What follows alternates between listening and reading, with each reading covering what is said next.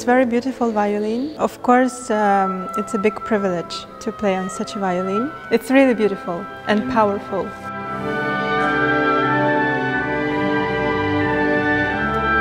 (1717). This violin, actually, I played it since last year. I took it just before the competition, like 1 month before, from the private collection of Michael Gutmann.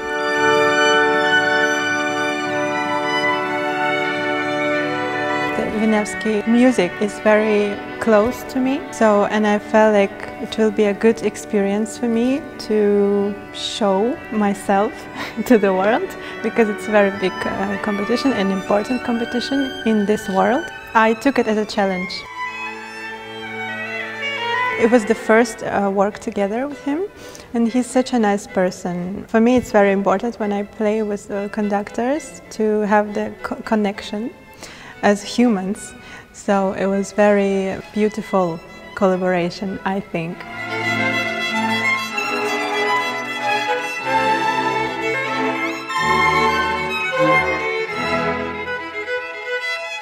On the first rehearsal, we understood each other perfectly, without words. I felt like I played with this orchestra many times already. It was so comfortable, and we listened each other. I feel like the connection was right with the orchestra and with the conductors, of course.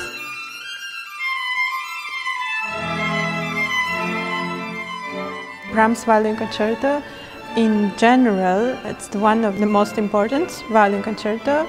Like Tchaikovsky, Brahms and Sibelius, the most playable concertos, and of course it's one of my favorites. And I played it a lot after the Wieniawski competition in the tour, and every time I play this concerto, I'm trying to do something more, to find a beautiful phrase, because it's very powerful concerto and very romantic, which is really close to me.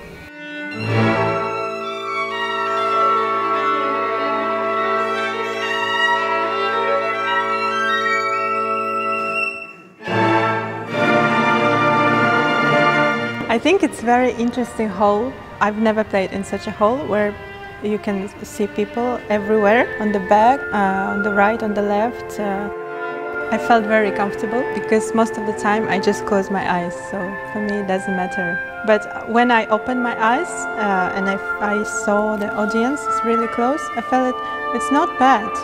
I felt the vibe from the audience was really kind, so it was comfortable for me to play.